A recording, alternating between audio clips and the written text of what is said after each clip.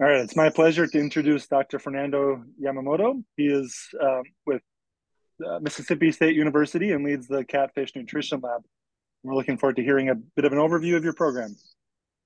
All right, thank you, Nick. Thank you for the introduction, and thank you, AFS-FHS, for organizing and letting us present uh, our research here in the Mississippi State in Stoneville. So as the name suggests, we mainly attend and mainly conduct research with catfish and providing you guys a little background.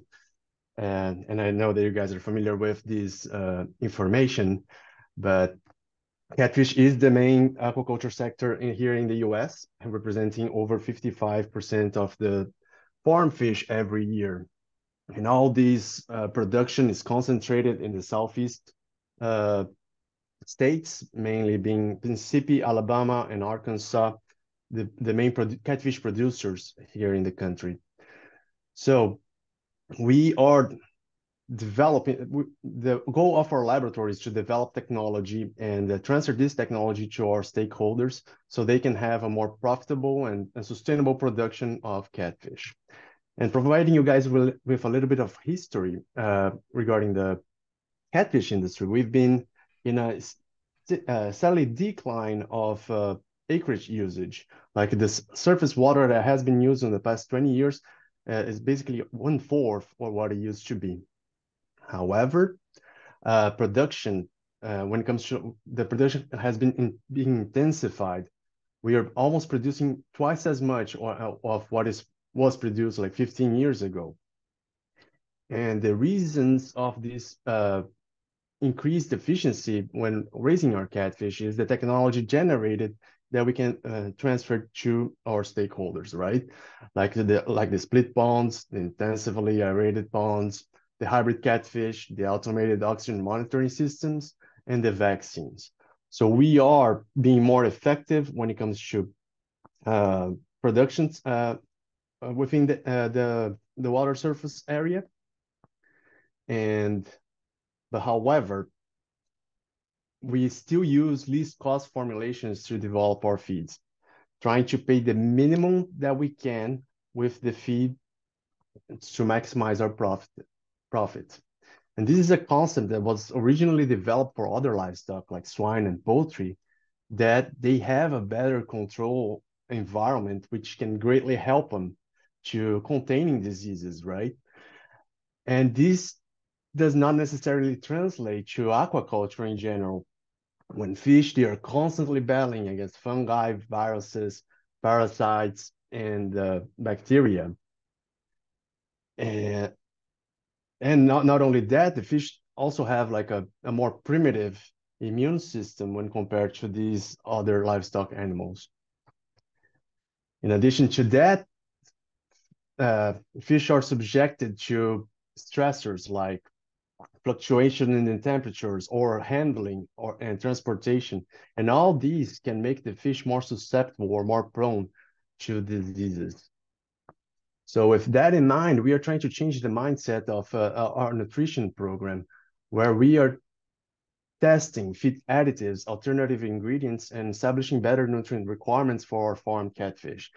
With all that in mind, to enhance their disease resistance and their ability to combat all these foreign microorganisms or parasites that are that can naturally occur in the ponds.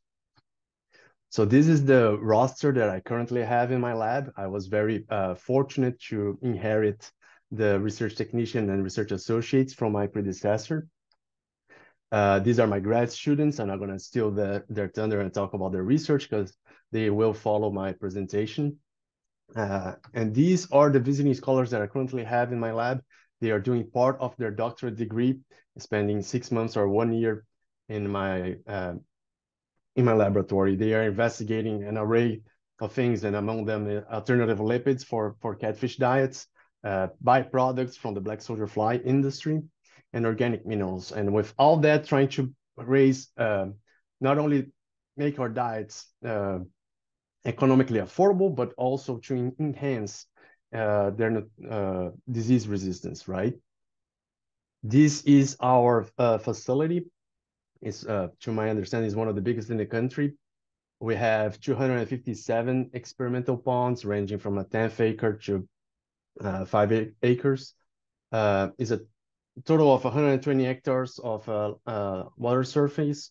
We closely collaborate with the USDA, our USA counterpart. We are sharing the same building, and we uh, uh, develop research together. And in my lab, I have 750 square meters of area, 3 analytical labs and 2 wet labs with research systems. So we conduct our small trials in controlled environments, in research systems, and then when we translate to practical conditions, we move the experiments to the ponds. And one example that I can give you, and this is the latest publication of our lab, is investigating an alternative ingredient, mainly originated from the biofuel industry. So we, in this past 2-3 years, we've been seeing a lot of fluctuation in the price of the commodities like soybean meal. So we were trying to look at what can we possibly use that's affordable and can be like an in-house solution. So the United States is one of the biggest ethanol industries, is the biggest ethanol industry in the world, and using mainly corn as their substrate to produce ethanol. So all the carbohydrates and lipids are used for the biofuel industry, and what we have left is a very protein-rich product. Okay. And we not only want to see how the fish can grow or how digestible the ingredient is, we want to explore also like if this type of ingredient can have like a nutraceutical properties. Being fermented along with yeast, they can modulate the immune system. So we can look on how replacing the established ingredients like soybean meal in the diet in incremental doses can affect the intestinal markers, like for pro-inflammatory cytokine or immune-related parameters in the intestine. We are also interested in looking at how these additives or how these ingredients can affect the intestinal microbiome, and perhaps hoping that will not disrupt the normal microbiome of the fish, but all these bacteria that can potentially be pathogens, and